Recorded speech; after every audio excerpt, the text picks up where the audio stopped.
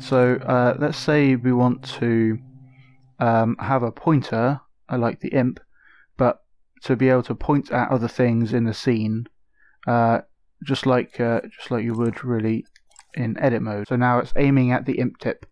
Cool. So now we have that that's going to hit down there. So let's have that actually do something. We'll have it emit an object, and we'll emit that at the position that the laser is at. So we'll get an emitter here. Don't need the grid, and we'll tell it. We'll give it a short time between emits. Max emitted, we'll give it a short lifetime as well. So the emitter takes a scene space transform. So we can make one by using a combiner. A scene space transform is a type of fat wire. So now we've got a scene space transform, we can plug that into there. And you can see it's a fat wire with all like braided little wires going through it. But we want to set the translation, which is effectively the position in the scene, based on the hit position. So now wherever that laser hits, it will emit a thing at that position. Oh, we haven't linked it to anything, so let's link it to the painting. Right. And it works. So now we have that position in the world, and we can emit stuff to it, or we can use a follower to move some other object to it. So if we grab that, we don't need those, and we can have a follower, and this one takes just a target position. So this doesn't even need that thing. We can wire that straight. Wire the hit position straight into the target position, and now it'll move towards that position. And it's like trying to get to the point where the imp is pointing at. However, if you point somewhere that it's not, the laser scope isn't hitting anything, now it's moving back to its like original 0, in the world position. If you look at the floor and move that out of the way, that's actually the center of the whole scene at 0, position, and that's what it will default to when it's not actually hit anything. So perhaps instead of that, like this might be in a different position entirely. Let's just move that whole thing over here. So this might be over here on, like, maybe there's a puzzle area or something, but then you do that and then it starts wandering over there. So instead of that, we could do this a different way. We could use a tag, and I'll just stick it on the floor for now, make it nice and big. And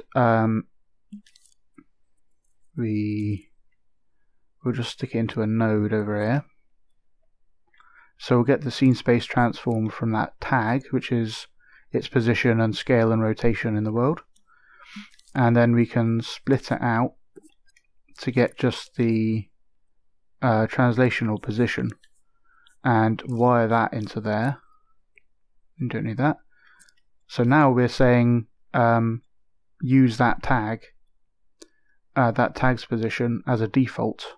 But while this has hit something, then we'll follow where it's hit and use a selector.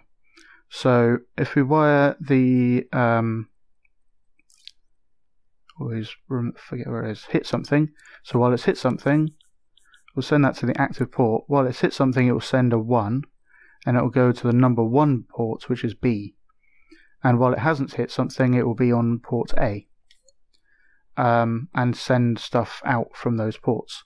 So what we can do is use the pass-through mode, which means the stuff that is the value it's receiving in that channel will be sent out the other side while that channel is active.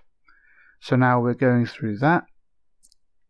So while it's not hitting anything, then this value will go through. Oh, we'll use a port actually, make this tidy.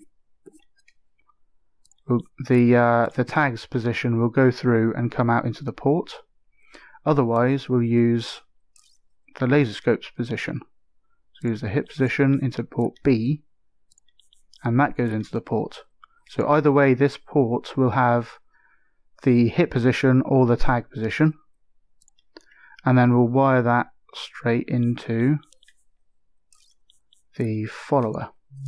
Let's see how that works. We'll move it over again so it's closer.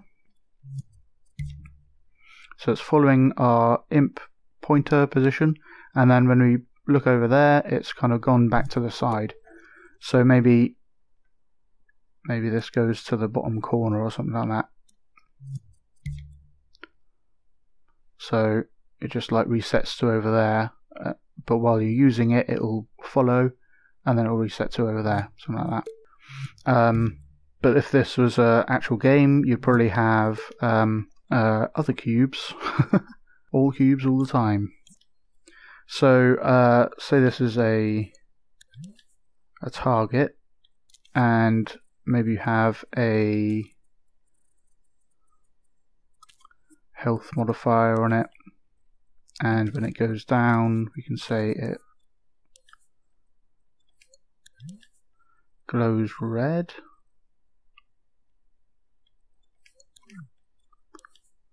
And powers down like that.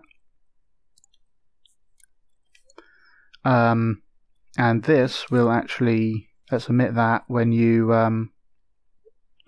press R2 to fire or something like that. Yep, and that will be off unless the controller sensor has R2 greater than some threshold, and then we'll turn it on with a keyframe.